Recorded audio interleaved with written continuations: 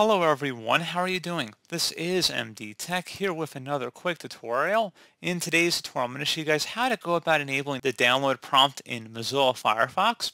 So this should hopefully be a pretty straightforward process here, guys, and without further ado, let's go ahead and jump right into it.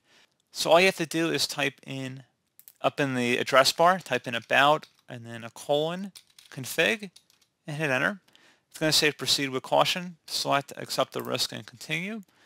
So now I'm going to have a path in the description of the video. I want you guys to copy it.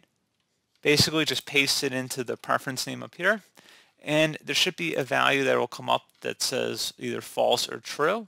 Go ahead and double click on it. And you want to set it to true. So if it says false, double click, set it to true, like you see it as it says on my screen here.